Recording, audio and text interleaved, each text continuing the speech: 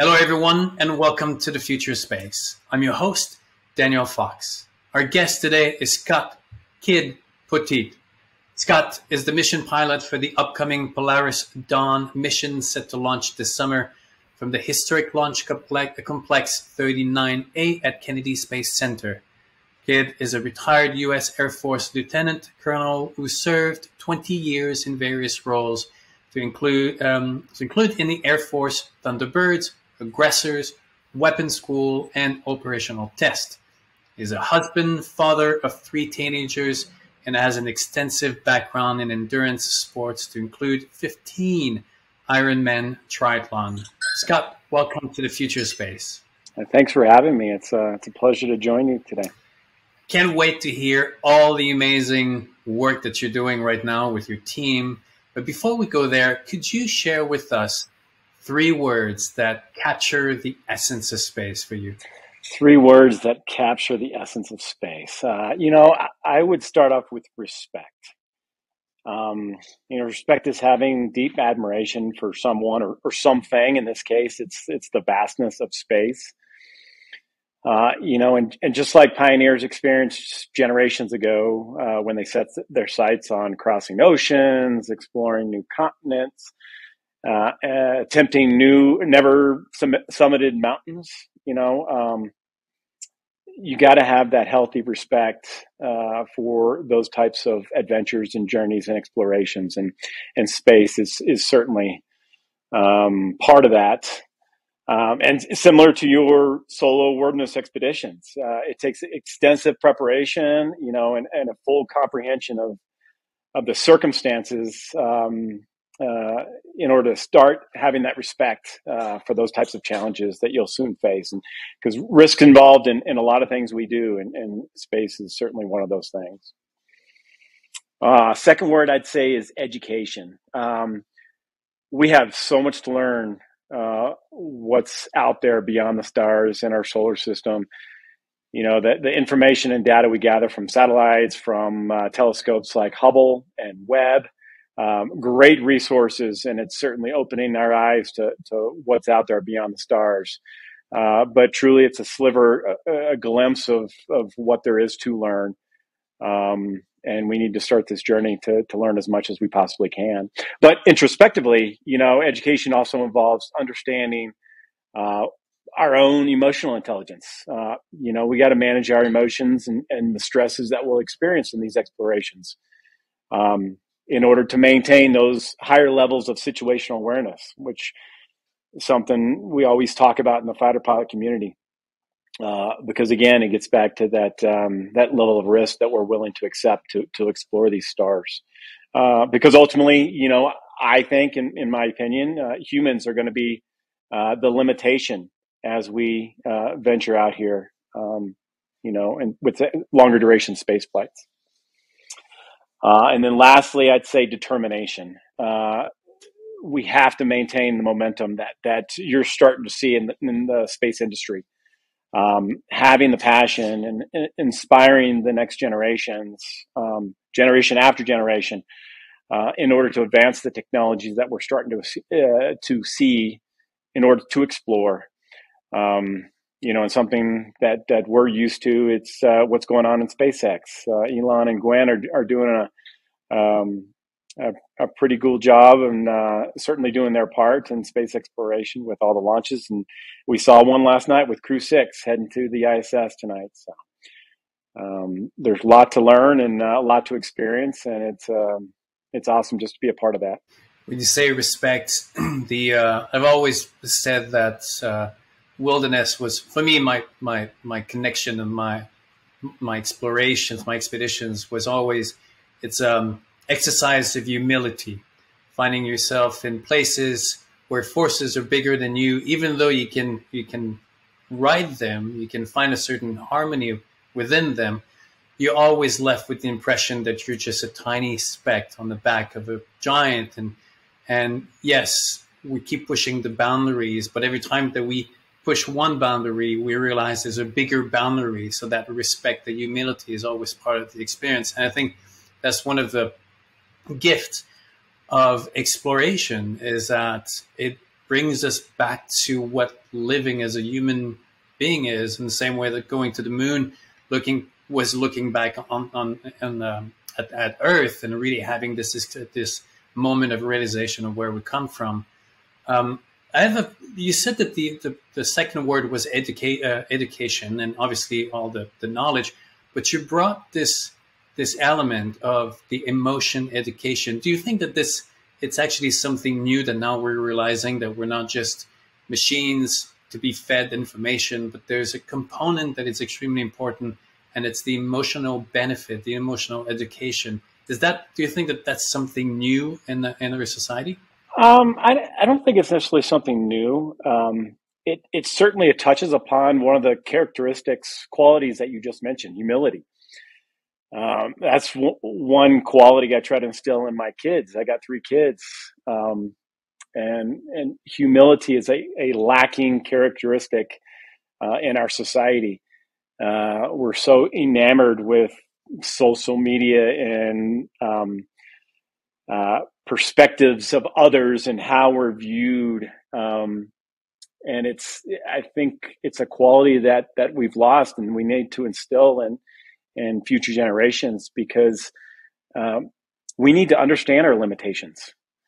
And that's part of emotional intelligence, is being able to manage those emotions, manage stress, maintain those higher levels of situational awareness on what's going on and how we interact with one another. Something else I always try to teach my kids is never burn a bridge. Some of the things I've accomplished in life, it can root all the way back to experiences years and decades ago, that I was, I fostered a relationship with someone, and then on down the road that proved beneficial in opening a door for me to have some of these experiences. But the human mind is certainly a challenging beast for sure.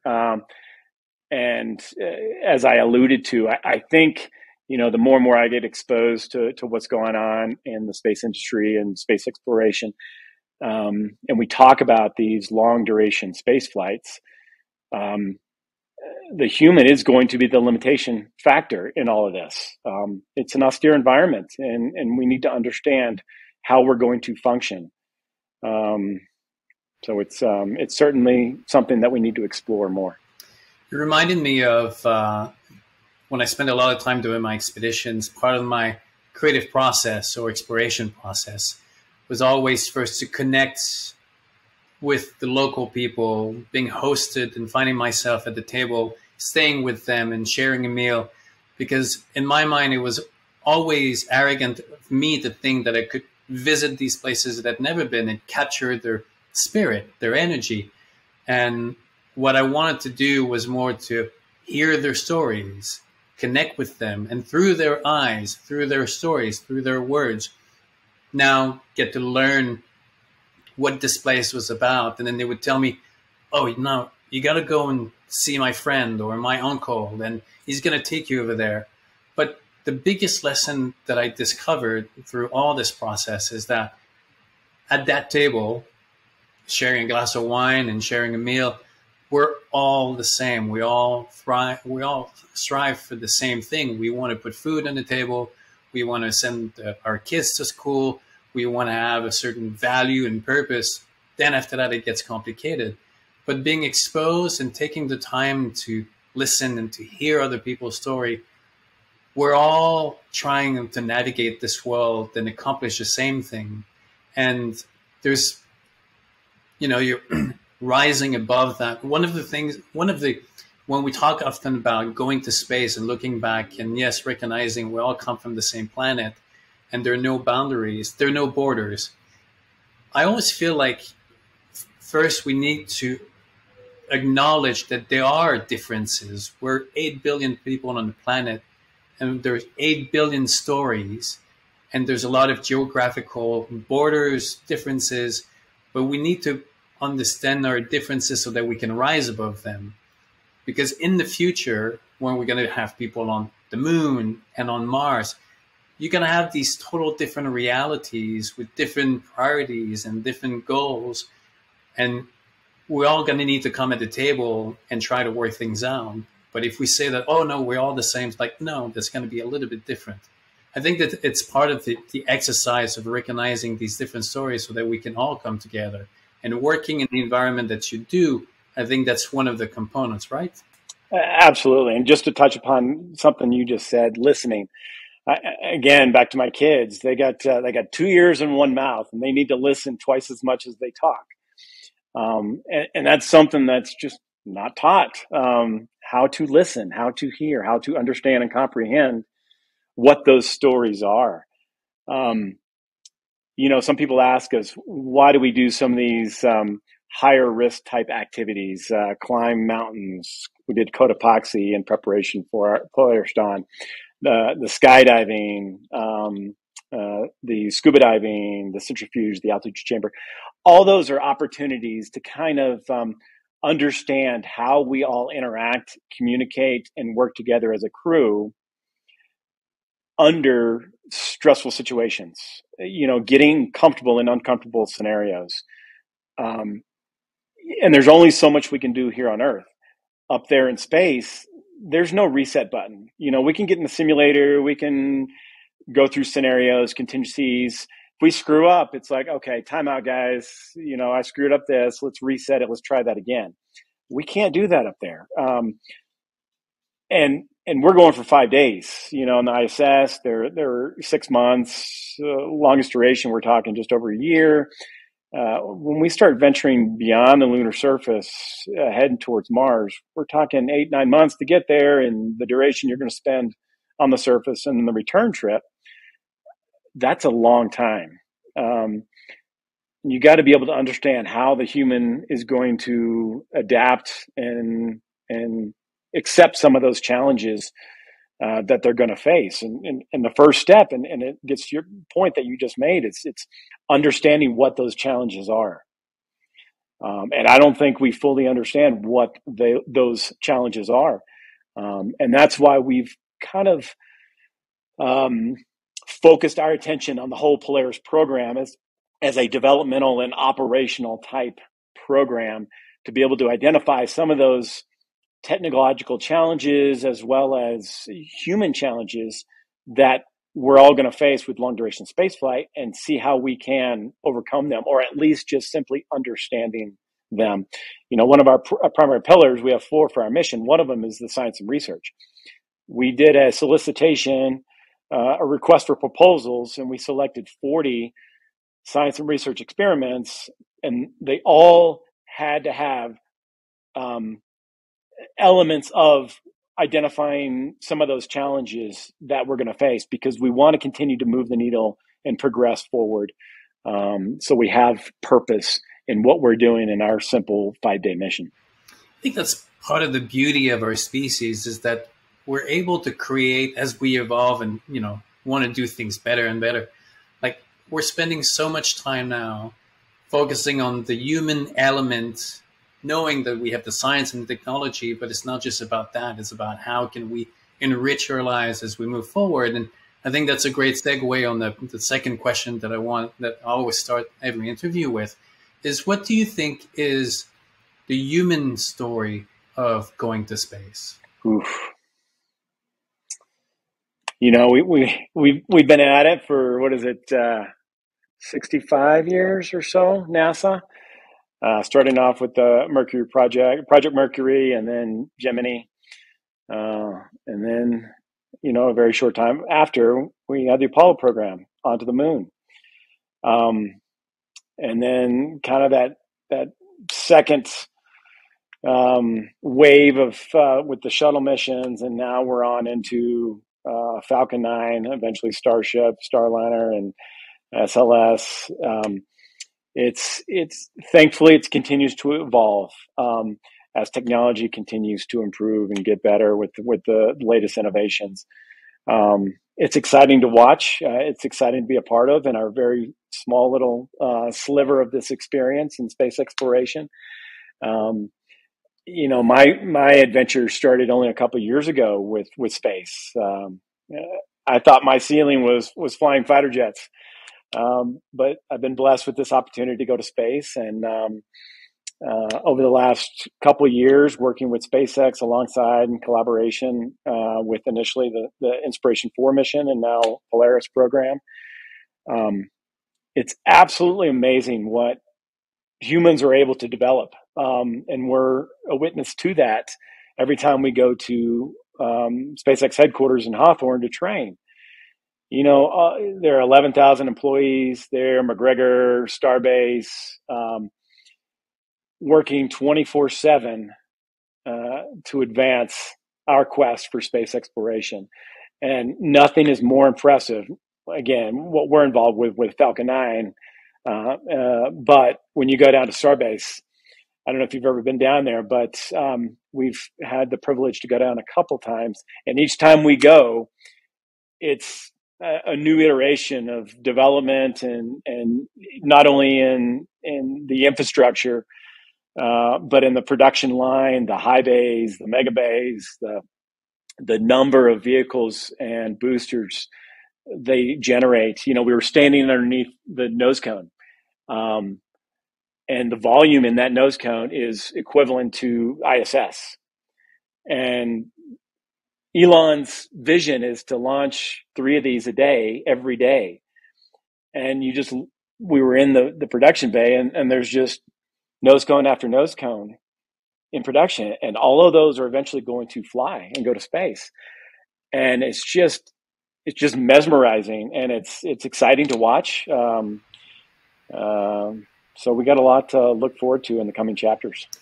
I believe that the hardship of life has a specific purpose of actually bringing us back to what matters and gives us the incentive to go outside of our comfort zone and come together or teamwork. You've been trained and you've spent a life in pushing the boundaries and learning how to cope with the stress so that you can accomplish better. Last year, we were talking at the beginning of the war, you and Jared went and delivered help and food, and now you're training to get to Polaris. Do you think that these hardships are a necessity for make us, first of all, more humble, but also for giving us the incentive to become more social rather than separated because we become too comfortable? Absolutely. I think it's essential for growth. I think we get too comfortable sometimes, not taking risks. And maybe it was the level of experience I had flying fighter jets for 20 years. It becomes second nature.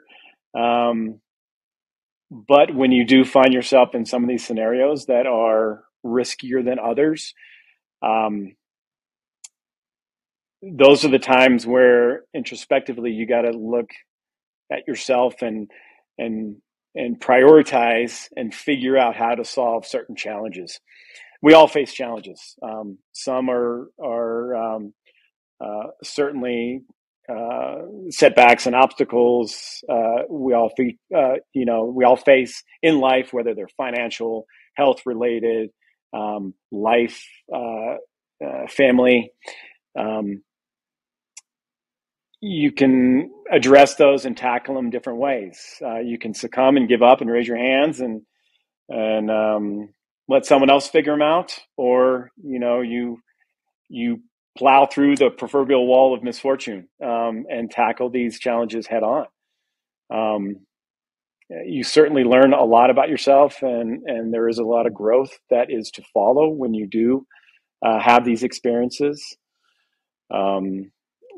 How a lot of people ask me, how do you manage certain situations, whether they're contingencies, emergency procedures, or those higher risk scenarios? And I think a lot of it is roots back to my experiences flying fighter jets and how I handled some of those scenarios in combat. And it's those basic skill sets that I've benefited from to get me kind of to where I'm at. And I'm very fortunate as well, just to have these opportunities. So I think that part of that process is recognizing, like you were saying earlier, our limitations, our vulnerability, so that you can prepare yourself and compensate and be ready.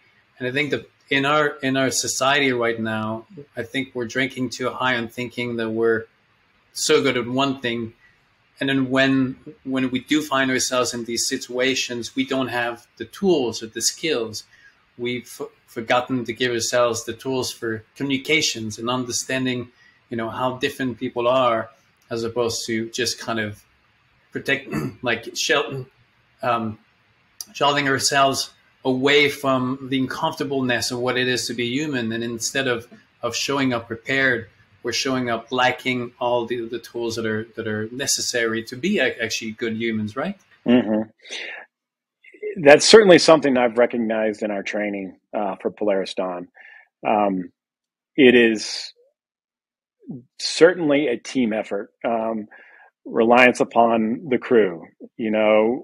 Jared's an experienced astronaut with Inspiration 4. He knows the system. Besides being an extremely intelligent individual, he knows the systems that's in and out of the Dragon capsule. And then you have Anna and Sarah, experienced SpaceX engineers. Anna writes checklist procedures for contingency operations for the Dragon capsule, and then Sarah has taught every single NASA astronaut who has flown on the Dragon capsule. So I think what this experience has taught me is the reliance upon working together as a team. First, coming to the table, understanding what strength and weaknesses, more importantly, what weaknesses you have and what you're bringing to the fight. And then it's about forming that crew through these experiences, through our training, to understand what roles we each play in order to achieve our ultimate goal is a successful, safe mission. So reliance upon each other, and that gets back to the humility and understanding your limitations, because to think that we can do it alone is foolish. It's certainly a team effort, and it's not only our crew of 4. We have behind the scenes a Polaris team of 7-8 individuals who are day in and day out working on the bigger picture stuff, philanthropy, the training schedule, the communications and the media plan coming up for the launch itself. And then obviously you got what I talked about before is the SpaceX family, what those engineers are able to accomplish. And, take our suit as a simple example. They've flown with the IVA suit for several years now. And then in a very short period, it's been just about a year, they took the IVA suit as a baseline and developed their prototype EVA suit that we're going to use on our mission. And to think they did it in less than a year on a fraction of the budget that, historically you look at some of the other suits flown for EVAs, it's billion-dollar programs and decades to develop. And I have full faith and confidence in the technology they're developing. We put them on every time we go out there for training. We're testing, and they don't sleep. They are relentless in their pursuit of a successful mission, and that starts with the safety of this technology that they're developing. Amazing.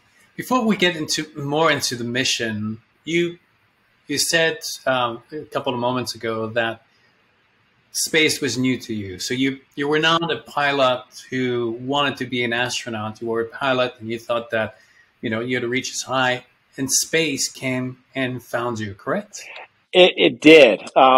So very non-traditional. You would think flying fighter jets. It's pretty traditional when you look back in the history of space flight, space exploration with Mercury and Gemini and Apollo, all the test pilots. My flying experience was certainly part of of the recipe of where I'm at. But the non-traditional piece is I was a struggler academically growing up. I was a C and D type student, focused on sports more than anything. I only got into college based on my running resume, be able to run cross country and track. Thankfully, that happened, and I was blessed to have this experience. I got exposed to what's called outdoor education at the University of New Hampshire. So it's a degree that's focused on experiential learning. So the outdoor piece, I took classes like scuba diving, rock climbing, winter mountaineering, whitewater rafting, Nordic skiing. But it was all based on learning a skill set through experiential learning. And it just clicked with me, lectures the traditional way, hours and hours of retention of information, data, sometimes useless. It just didn't work for me. I didn't have the motivation nor desire nor the determination. But I did with the outdoor education. So that kind of got me through, got my degree. I was part of the ROTC program. So that's kind of the door that led to flying fighters. I had one opportunity in ROTC to go in an incentive flight in the backseat of a tanker. And I watched some F-16s get refueled, got deathly airsick. But it was enough of a spark to see those F-16s get refueled that I'm like, I want to do that. So I set my goal. I got over the air sickness. I got over my fear of heights.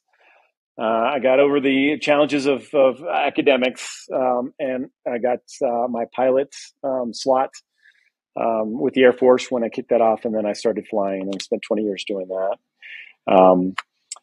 I thought that was kind of the apex of my aviation aerospace career. I always had a passion for space. I thought it was amazing. I grew up in the Right Stuff era when the movie came out in the 80s. By far my favorite movie. But I never thought it was possible. It was the test pilots. It was the ones with physics and aerospace engineering degrees, PhDs. Never thought it possible until, while I was on the Thunderbirds, I met Jared Isaacman, who was an avid pilot as well, started a demo team in the civilian sector. And that friendship developed over time. I worked for him for several years before he started this whole space venture with Inspiration 4. Inspiration 4 came at a time where there was a lot of negative press about billionaires and going out for themselves. And within 1 month, it was William Shatner and then Inspiration 4 that really brought it down to why we were doing this. I think Jared did an absolute amazing job at capturing what it can be, the philanthropy side aspects, these different characters, with Cyan and Chris and Haley, but really doing an amazing job. And you were right at the center. You were a mission director, correct? I was. And, that was certainly the catalyst for what we're doing now. He could have easily selected 3 of his buddies to go along with him and gone on this venture, one and done. That was a great experience and had some fun. But from the very, very beginning, he wanted to make it bigger than himself, and he wanted to knock down those doors and expand space exploration for all. So from the very beginning, it was all about a partnership, because his quest was not only to explore space, but to make life better here back on Earth. And what better partner than to select St. Jude to go along with us? And that was a big part of my role, is just to work with the St. Jude Children's Research Hospital, figure out every single possible way we could raise awareness and raise funds for their causes. Because Jared's, philanthropic efforts go further back than just St. Jude. He did a lot of support for Make-A-Wish. during his days in the air show industry. And it's even further back when he did his world record attempts with business jets around the world. But he thought, let's address the problem at the root. Instead of granting wishes, let's work to find a cure so we don't have to grant as many wishes. And I won't lie, it was a challenging year for sure. It was tough on the families. I've never worked harder in my life traveling because we were just trying to figure it out. What were we going to do? We wanted to make it, do some type of random selection. That's where we did the whole partner with St. Jude and gave one seat to them. So that selection was up to St. Jude. We did the sweepstakes, and then we did the entrepreneur contest. And that vision stayed at the forefront through that entire journey. So most of my effort was focused on St. Jude, and then helping the crew get to and from the training. And then in a very short, I think the announcement was in February, and then the mission launched in September.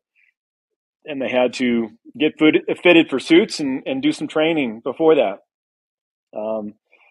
So we couldn't write a better story for that experience. And based on what we were able to accomplish with Inspiration 4 was the spark that led us down the Polaris program conversation and eventual partnership with SpaceX. So you were involved really at the center of it, but more on the logistics side, and now you're really at the center of it, part of the team. So what is Polaris? What is the timeline? What is you're looking to achieve and get out of this mission? So the Polaris program is up to 3 space flights. The idea behind the vision was to make it more operational, to identify some of the developmental technology challenges that we're going to face as we venture further and out and longer duration space flights. Similar to what, there's so many accomplishments with NASA, and Jared says it quite often. We're truly standing on the shoulders of giants based on those accomplishments, and we would never be where we're at without those achievements. And one of those achievements is the Gemini program.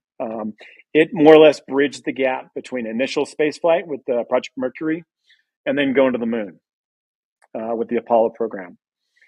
And they, in the mid-'60s, they identified some of those challenges and obstacles to get to the moon. So they were able to accomplish the first docking, the first spacewalk, multi-crew, longer durations. And we kind of wanted to mimic that in a very small way as SpaceX makes the transition from the F9 to Starship. So the idea behind our 3 missions, the first 2 will be on Falcon 9 Dragon capsule. And then the third mission, Jared will command the first crewed Starship mission a couple years down the road when they're ready for that. But as far as Polaris Dawn, the first mission, Jared's commander, I'm the pilot, and then Sarah and Anna make up the mission specialist, and then Anna's also the medical officer. We have 4 primary pillars for our mission. The first is complete the first commercial spacewalk. So we'll do an EVA during this mission. We also are looking to push the envelope on the altitude. So we're striving for right around 1,400 kilometers. Gemini 11 back in 1966 set the record for Earth orbit. Apollo, obviously a completely different story, but Gemini 11 went to 1,368 kilometers. So we want to venture out there and continue to gather as much information as we possibly can. So as most people know, that's the lower portions of the Van Allen belt. Slightly higher radiation levels. So some of our experiments of science and research are focused on testing and understanding those exposures to the radiation. And then the third objective is to accomplish the first testing of Starlink from space. So again, communication is going to be one of the big challenges, and more reliance upon crew and not necessarily automated systems with those delays in connectivity, the latency that we experience now. Hopefully we can improve upon that.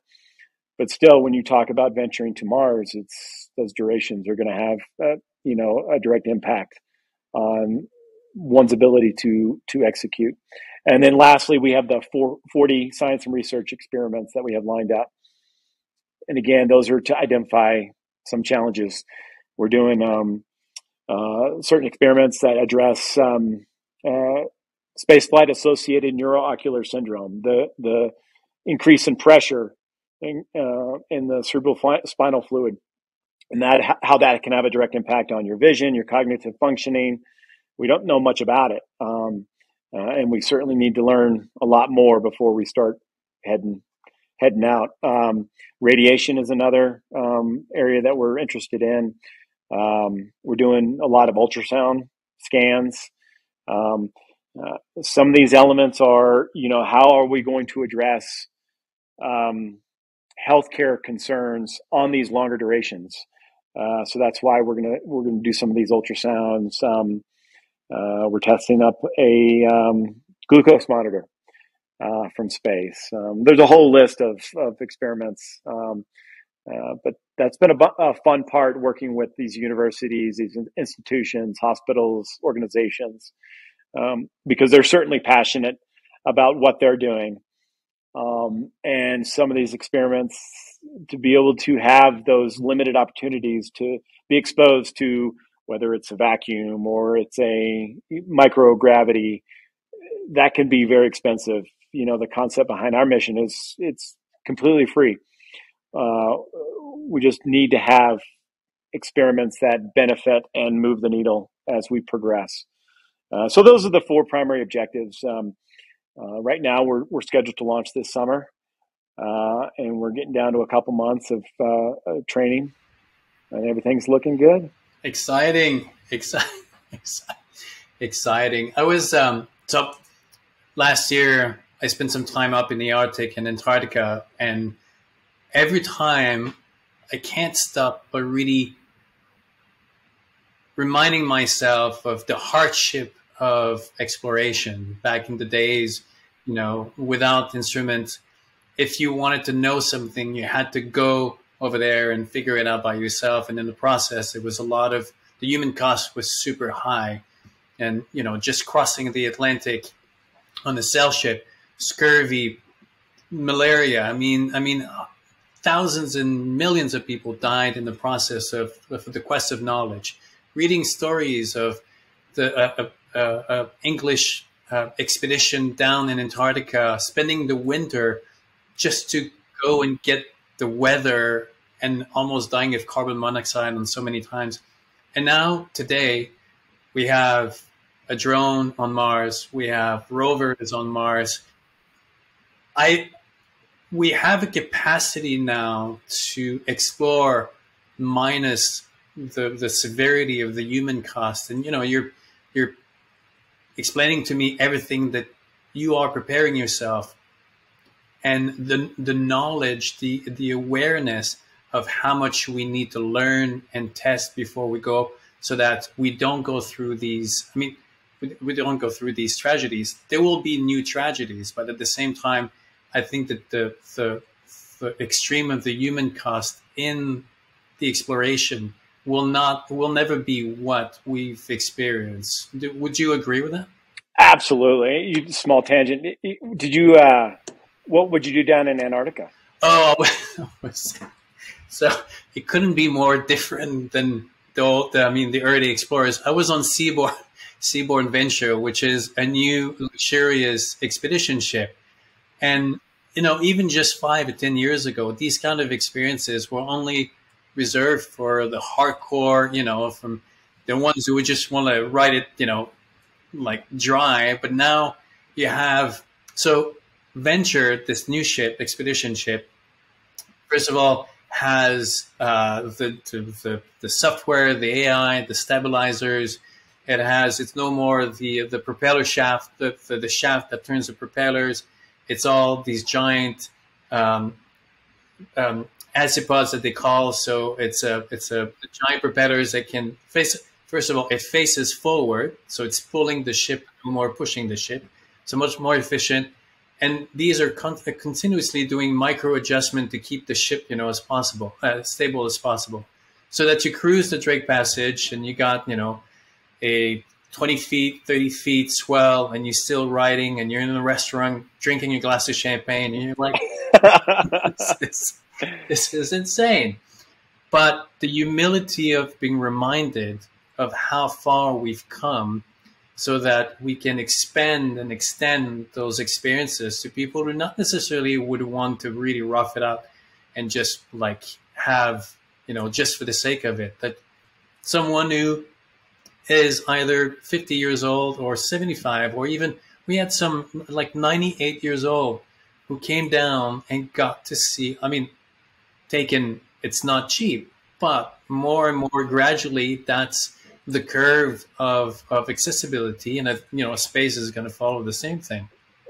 Absolutely. So we actually went down to Antarctica 2020, so a couple years back. We spent New Year's Eve up on top of Mount Benson Massif, climbing the peak down there. But in a similar fashion, you're taking a jet down there, and you do have basic infrastructure to be able to survive and sustain with heat, and it's certainly nowhere in the same ballpark as what those pioneers did only decades ago, to be able to explore our planet, let alone what's out there. But I think that's what we're doing right now with the space industry and companies like SpaceX and Blue Origin. It's incremental risk, very calculated.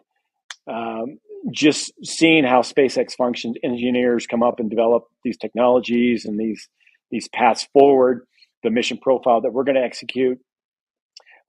We can't afford to have a significant setback. It's just the new era that we live in, relative to what those pioneers experienced back in the day, where they were willing to risk it all. We can't afford to do that. It's got to be very calculated and incremental, and that's I think we're doing it right. Example is just the development of the suit, and that's the reason why we've had some of these delays, is just working through some of the challenges. And every time they come up with a solution to a challenge, it's very reassuring, and safety continues to be a top priority. And it has to be, because the public can't handle a catastrophe or a significant setback. It would delay our advancement for years to come. So I think we're doing it right. And as long as we keep that in the forefront, we'll continue the progression the way it has been going. I'm sure you are. There was something that was running in the back of my mind, because we just came back from the Caribbean, and totally out of nowhere, I was on the ferry and I looked up. It was dark. The sun had come down, and I look up and I see this plume, like almost northern light, but I was not expecting it. So I didn't know what it was until I realized that it was the SpaceX launch all the way down to St. Martin. And I found myself totally straight back to Gattaca. when he's looking up, and just, this is his connection to dream and understanding. It's like, this is where we're going. And now more and more into this world, we're going to have people around the world experiencing this connection to these places where we're going. And if there's one thing that I've come talking to, all these pioneers and experts, and even myself, what I've done in my life, our sense of limitation today is not an indicator of what can and can't be done, because we're constantly pushing, recreating our reality. And if the past is one big lesson, is that whatever we thought we couldn't do today is taken for granted. Now we look at our limitations like, no, this is going to be impossible. In 50 years, 100 years from now, we're going to look back at our time and it's going to be, they were like limited in what they thought was possible. And every day you're talking about the people at SpaceX that are working continuously trying to fix these issues. This is one of the reasons why I'm not a doom and gloom about where we are today as a species. I see so many people who wake up in the morning obsessed at trying to find solutions so that we can move forward and be a better civilization, better society, and going and continuing expanding those boundaries. I cannot but be hopeful, not naive. I think there's a big difference between being naive and understanding our capacity to fix and to rise in the worst of times. But that's, for me, that's the beauty of the human species. Scott, we started with your 3 words that capture the essence of space. But I do want to get 3 words with all your experience. What would be your 3 words of wisdom? 3 words of wisdom. I would say the first one, I'll piggyback on our first space flight with Inspiration 4. I think inspiration is critical for progress. We all have passions, and thankfully the engineers at SpaceX, that passion, that inspiration is advancement in space exploration, and I think that's what, having that inspiration is what helps us take on the daily challenges, which ultimately lead to longer bigger accomplishments over time. And that advancement that you're referring to, just looking at Starship, I would have never dreamed humans could create a vehicle that's going to hold 100, 150 passengers, and it's going to launch 3 times a day.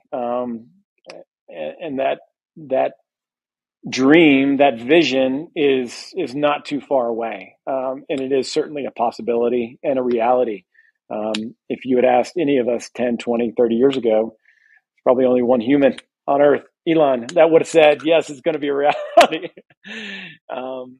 But thankfully, people like the engineers at SpaceX have that vision, have that passion, have that inspiration.